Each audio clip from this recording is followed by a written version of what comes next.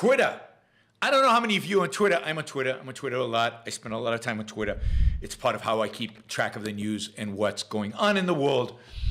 And of course, we all know Elon Musk has bought Twitter. It's now week 2, or we're going into the third week of, is it the third week or the second week? Anyway,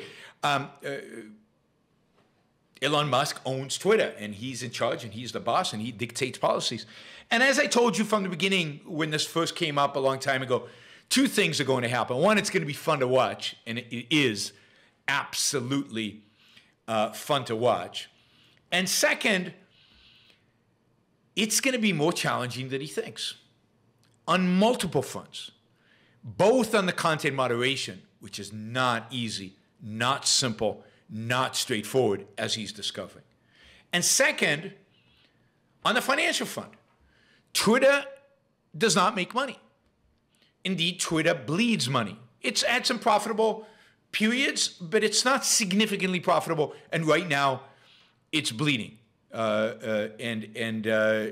know, it is never figured out. Twitter never figured out how to really make money on the platform. Advertising is minuscule as compared to things like Facebook, Google, other you know, big tech companies. So Twitter is right now losing money. That was bad enough in the old structure when it was a public company and it had little debt. But now it's a private company owned by Elon Musk and maybe a few other investors. And it has $13 billion in debt. It's just its interest payments on the debt, you know, interest plus principal that it has to pay on the debt annually is going to be about $1 billion. It has to make that money. It, of course, also has to make money beyond that, at least enough money to keep the office open.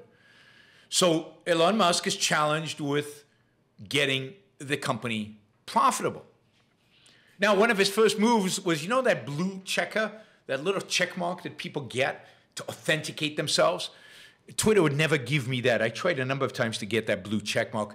For whatever reason, they refuse to authenticate that I am who I claim I am. I don't know why it was so difficult. But he is not charging people for the blue check mark. Maybe now, if I pay the $8 a month, I will get a little check mark next to my name.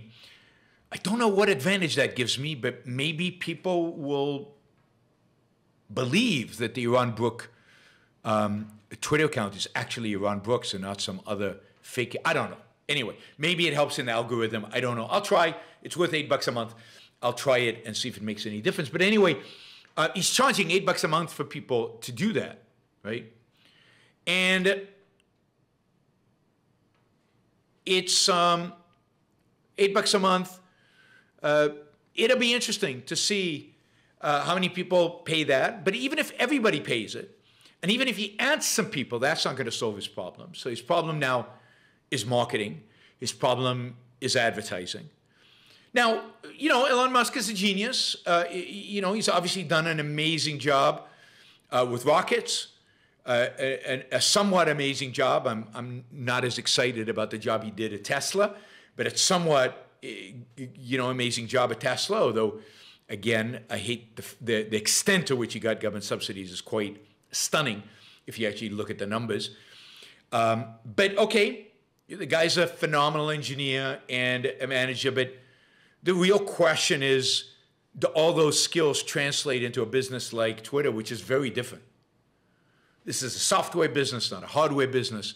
This is a business that has a lot to do with gaining revenue. You know, all of Elon Musk's other businesses, with the exception of PayPal, all of his other businesses relied on revenue from the government. You know, Tesla could have never succeeded without subsidies and primarily carbon credits, massive, hundreds of billions of dollars of carbon credits. And of course, SpaceX could not exist without contracts from NASA and from the federal government. So Elon Musk is very good at generating revenue from the government. Is he good at generating revenue from advertising agencies? Is he good at getting people to engage on a platform that is about ideas or about connecting, about communication, very different than spaceships and automobiles, even very different than finance and payment systems. So I'm not saying you'll fail. I'm saying it's not going to be easy. It's a real challenge. And the blue check mark, $8 a month, ain't going to do it. That doesn't pay the interest on a year's worth of that. I don't think pays the interest on 1 month worth of interest on the debt. So he's going to have to figure out the revenue model. He's going to have to figure out a revenue model. And I don't know how he does it without advertising. And I don't know how he keeps the advertisers and grows advertising given his, without some kind of content moderation, and how that fits in with his commitment to having very minimal content moderation. So we'll see. It's going to be really, really interesting and fun, again, to watch. And I hope he succeeds. I want Twitter to be successful. I'm on Twitter. I actively engage on Twitter. So I have every incentive in the world for Elon Musk to succeed and to grow the audience and to make it even easier for content creators like myself or public intellectuals like myself to use Twitter to leverage our access to the world. So Twitter's going to be super interesting to watch on a revenue perspective and a business perspective, just from the business dynamics. How do you create a business out of the shell that is Twitter? The second question is of course, and by the way, just go back to the business side of it, which is interesting. On Friday, supposedly half of the staff, 3,700, something like that, people who worked at Twitter were laid off, were fired.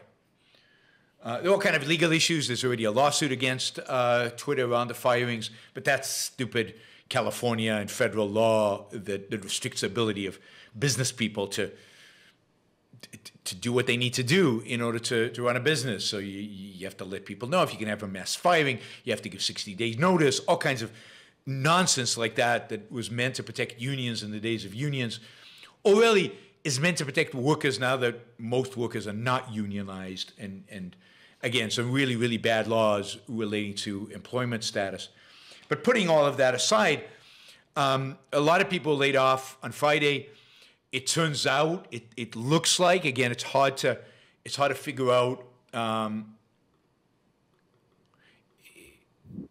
It's hard to figure out exactly what's going on, but it looks like some people were laid off that then Twitter regretted laying them off. So over the weekend, they were rehiring some people that on Friday they had laid off. So, confusing times. But again, I think the press makes too much of that, because when somebody comes in and restructures a business and makes big changes and lays off a lot of people, mistakes are going to get done. It is messy. It's not fun for the people involved. I hear some people are sleeping at their desk at Twitter in order to try to keep their job and get all the work done that I think that Musk is sending their way. It's going to be fascinating to watch how the restructuring goes. And most corporate restructurings, nobody pays attention to. Nobody cares. They happen, somewhere else. And nobody really pays attention to it. And corporate restructuring is an art. There are very few managers in history that have been good at corporate restructurings. I remember there was one in the 1980s and 90s. His name was Al. I can't remember his family name, but they called him Chainsaw Al. Chainsaw Al, because when he came into a business, the chainsaw came out and he cut. And he was brilliant at it. And he knew exactly what he was doing, and he reoriented the company, focused them, cut out all the waste, sold off assets that weren't being properly utilized, focused everybody's energy around one goal and one mission and one track. Al Dunlap, thank you. Chainsaw Al. I met Chainsaw Al once at the end of after his career when he was already retired. And he was brilliant at it. And then he took over his last company. It was a company he took over. And he decided to go soft. And he decided that this time he was going to heed the criticisms. And this time he was going to be nice. And this time he was going to, quote, build for the long term. By the way, he would do this, cut, focus the energy, and then sell the company, which is brilliant, right? Brilliant, economically valuable, productivity adding, in every respect from an economic, financial perspective, fantastic. This is capitalism, markets working at their best. The final company, he said, I'm gonna invest. I'm gonna think long term. I'm gonna run this company long term. I'm gonna show them that I'm not just a one-trick pony. That I'm not just Chainsaw Al. I can also build companies over the long run. Complete flop. He had to quit the company, almost went bust. He had to quit the company kind of in disgrace. And that was his final job, which is kind of a tragedy for somebody who had been so productive, so successful, so value adding, so wealth creating throughout his career to leave on such a downer. But a lot of times that's what happens when business people who are very good at something try to be something that they're not. Try to be something that they're not. Frank says, I know a bunch of labor people in WBA who would hate Yaron is saying now, yeah, they're wrong. I will take them up on this anytime. I will match the history and the standards of what it takes to run businesses and how to make them successful, particularly in a free market, not in a market where the Fed is manipulating interest rates to zero, but in a really dynamic, competitive, free market, you sometimes, not always, sometimes have to be ruthless, and you have to do these restructurings. It's called creative destruction, and it's crucial. It's a part of what business and markets require, what competition requires. And ultimately, Gail is right, it's called justice. Because keeping an unproductive job is unjust. It's a form of subsidy, it's a form of welfare, and it's unjust. Anyway, part of the issue here is that businessmen, the fact that you're good at something doesn't mean you're good at everything. And I think Chainsaw Al learned that. And is Musk good at restructuring? He's never really done it before.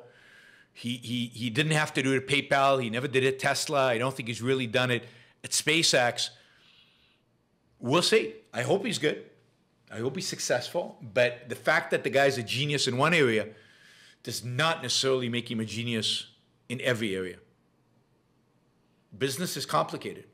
Business is hard. Figuring these things out is not easy. Okay, second issue. So that's kind of the business issue, which I find fascinating and look forward to watching. Second issue is the content moderation. Now, supposedly he's forming a committee to make decisions about content moderation. He's already decided that check mark that people pay $8 to get is only going to do after the election because he doesn't want to create any kind of bias that might appear. One of his content decisions has been that anybody who changes their name, so how you can have, the at Yaron Brook, but you can actually put on top of that, you can see, public intellectual. You can put some other name. So people were saying Elon Musk. You could see it wasn't Elon Musk because the at was some other name, but people were putting Elon Musk and making fun of him. So he basically banned that practice. You can no longer declare yourself to be Elon Musk when you're not Elon Musk, even though it's obvious to the people that you're not Elon Musk. In other words, you can't have any more of these parody accounts. So he has made those illegal and he's actually thrown out a couple of people, at least one person, from Twitter for having such an account. So he's discovering the hard way that it's not that easy to figure out what should be acceptable and what should not be acceptable. It's not that easy to be in a position where everybody's making fun of you and you just let it go. So it's going to be really interesting what ultimately they come up with, his content moderation council or board of advisors. I also think the other aspect of this I mentioned earlier is, what do advertisers want? What kind of content moderation do the people who are going to buy big chunks of advertising on Twitter? And if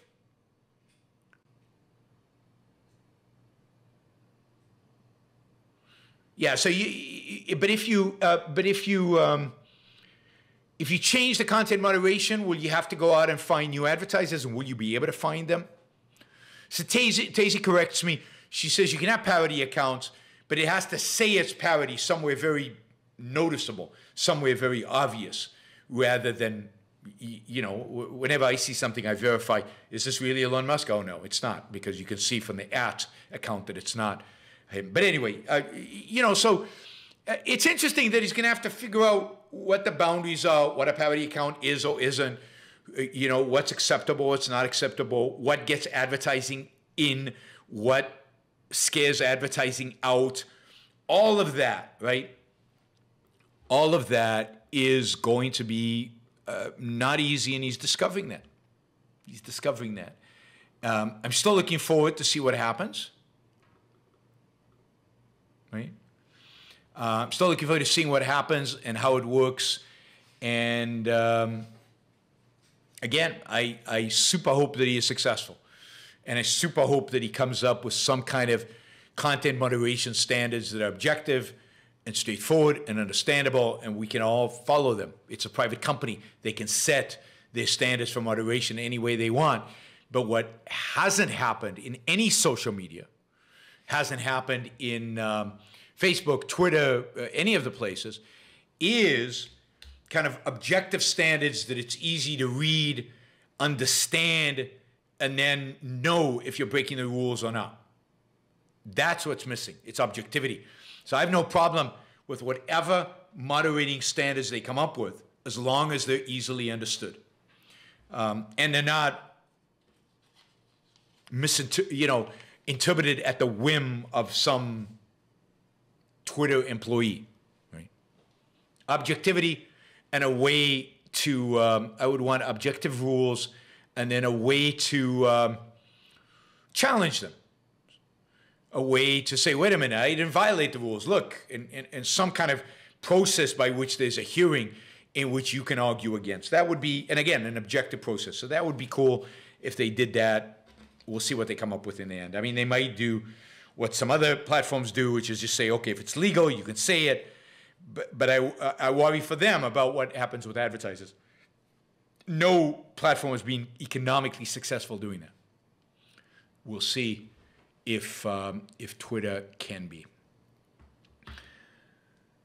Last comment on Twitter, and this relates to the election, and more comment on Elon Musk rather than Twitter. Elon Musk today tweeted that you should vote Republican tomorrow, and the reason you should vote Republican is that you want divided government. So I think he's been listening to your Brook show, and he's come to the conclusion, or he's adopted the conclusion that divided government is best, that gridlock is superior to any one political party holding all levers of power.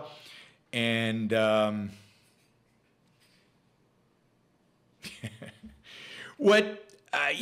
problem is I don't really believe Elon Musk.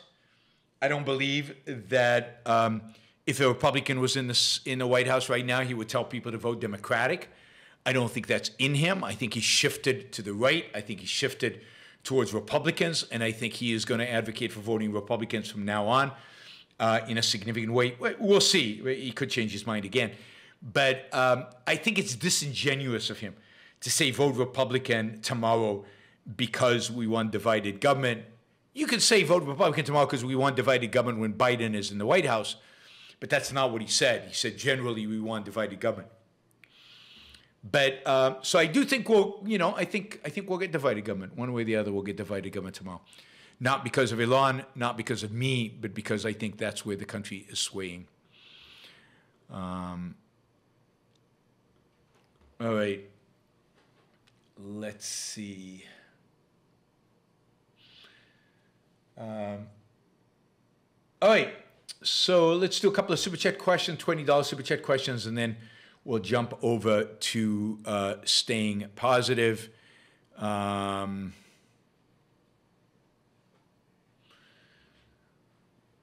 Again, if you want to ask questions, the Super Chat is available and open. You can ask anything. It's better than just asking a question or making a comment on the chat.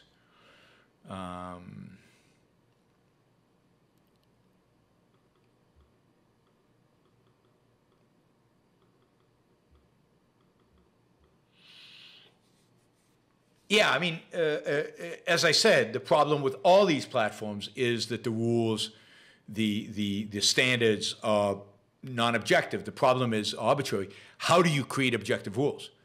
And what are those objective rules? How do you communicate them? And how do you create a process by which you can adjudicate them properly? I don't think it's as simple as people think to create those rules. I think it's possible, and I hope Musk can come up with them, but I don't think it's as simple as people think it is. I don't think the political arena shifted under Musk. I think he shifted to the right. I think he, like many others who were of the center and of the left, have come under the influence of people like Jordan Peterson that have shifted them to the right. So much of what Elon Musk says and tweets about a number of different issues sound like coming right out of the mouth of Jordan Peterson, coming right out of the mouth of certain people on the right, that it's not an issue of the political party shifted. He has shifted. He might not want to admit that. He might not want to recognize that, but he has shifted his views on a lot of issues rightward in a not positive, not always positive way, in a mixed way. So no, I don't think it's just the Democratic Party became moved away from him. He has moved away. Both things happened. The Democratic Party went left and he went right. All right, Michael Sanders asks, did you ever consider moving to Hong Kong when it wasn't under control of the Chinese or Singapore? Or are these regions now dramatically freer to make crossing the language and cultural barriers worth it? Yeah, I mean, I would say it's not worth it. Hong Kong, for me, I completely understand people who do it, but for me, it wasn't worth it. What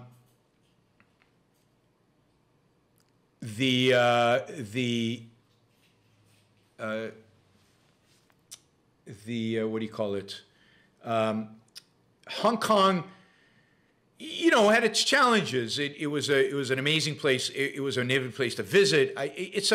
You'd have to be willing and interested to live in a very, very intense environment, a very crowded place, a very high energy place. Not my lifestyle, not what I would have wanted. Also very hot and humid, all year round, very tropical, and a very, very different culture. So difference wasn't worth it. And Singapore, while is economically significantly freer than other countries, socially it's not free at all. There's no real free speech in Singapore. There's no, many of the social freedoms don't exist there. There's way too much arbitrary and random power that the government holds. Now, again, I understand why people move there. It's an easy place to live. It's comfortable. Again, very hot and humid, but not quite as intense and crowded and high energy like Hong Kong is. So it's a little bit more laid back. But because of the economic liberty, I understand why people would want to live there, and it is a beautiful place. But it wouldn't be enough for me, the economic freedoms, particularly given that you're giving up non-economic liberties by living in Singapore. But again, I understand completely people who live there.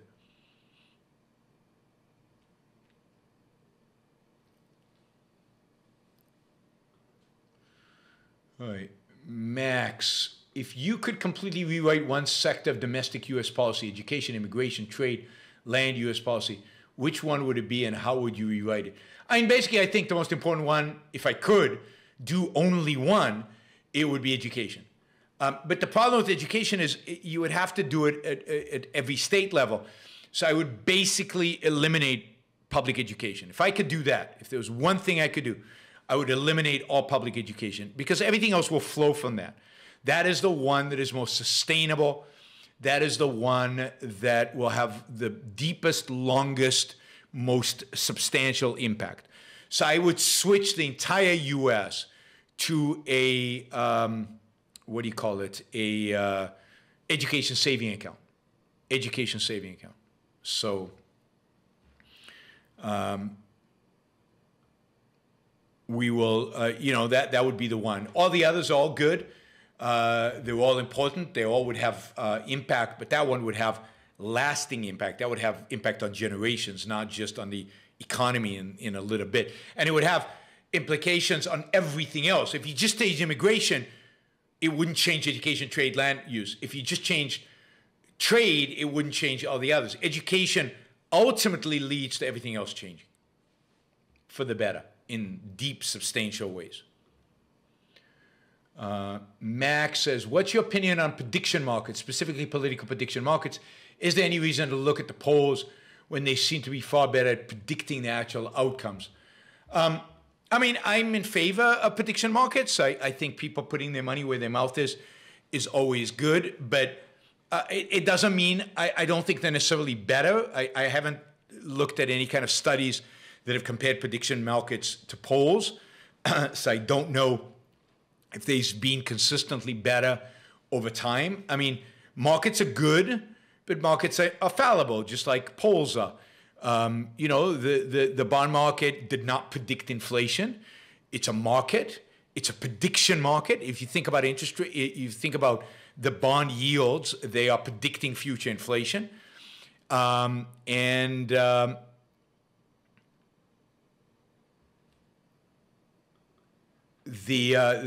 bond market as a prediction market failed when it came to predicting future inflation. So markets are not necessarily good predictors, but they're as good as it gets. They're as good as it gets, particularly for a layman who's on the sidelines. So prediction markets, polls, I don't know. I'm curious what prediction markets are right now saying in terms of the elections. I also don't know how deep prediction markets are, political prediction markets, how much volume there is, how many people participate, you know, so how deep, how much trading there is. Do they have prediction markets in all the little races that add up to the big to the total, or are they just predicting, you know, who wins the Senate, not particular races? But I'm curious, what are the prediction markets saying right now, and how do they compare to the polls? My expectation would be that there's very little difference right now between prediction markets and 538, you know, and the aggregation of the polls. That would be my expectation, but if you're on the prediction market, you can go and test that out right now. William Anthony says, here in Australia, our two biggest exports are coal and iron. Does our country have a future when we create very few complex products? How do we get more countries producing electronics, entertainment, and medical products? I mean, you know, the way to do it is basically to improve education. So you got to get smart people, you got to give them the tools to be able to produce these other things. And then you've got to deregulate. You've got to deregulate finance. You've got to deregulate the allocation of capital. You've got to deregulate, you got to get out of the business of controlling these things. You got to get out of the business of subsidies. My guess is Australia subsidizes to some extent natural resources, makes it easy for more and more and more capital to flow in there rather than to flow into other industries. So, you know, if you want, you know, the best method is free markets. The best method is to get government out of the business of business, completely out of the business of finance, and to protect property rights. And then you see what happens. That could be that some countries focus exclusively on natural resources, and that's fine. That's a possibility. But it's not inevitable that that is the outcome. My guess is Australia would have a pretty diversified economy if it was liberated, if it was free, and if it had a decent, a good education system under a free market. So, but look, one of the beauties of globalization, and I'm a huge fan of globalized trade, is specialization, is the idea that different people specialize, but different countries specialize in the things they're particularly good at, and don't have to be diversified. But I don't think a country like Australia should be so exclusively focused on natural resources. It should be, there should be other things that Australia has a relative advantage in.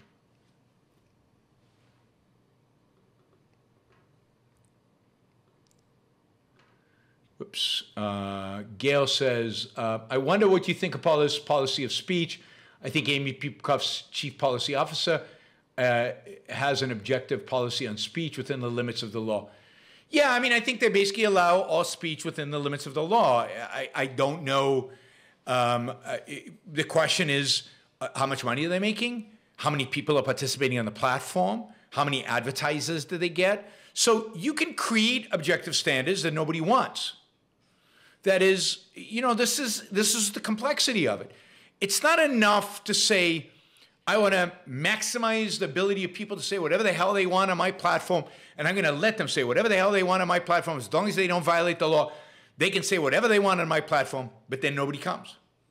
And nobody wants to use the platform because there's some things they don't want to hear. They don't want to be on a platform where people are saying certain things. So you've got this constant challenge of, on the one hand, wanting open expression and wanting people to talk, although I don't think that's necessary.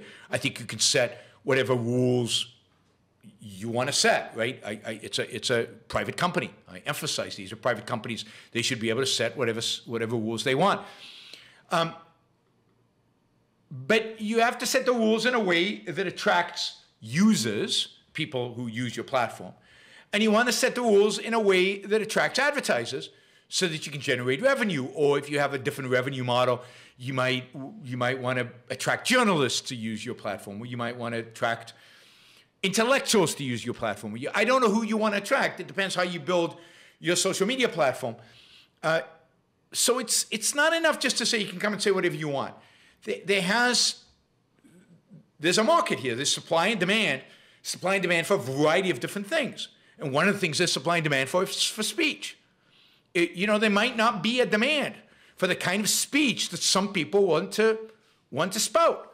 And in that case, you can ban that speech from your platform in order to cultivate the kind of demand that you want.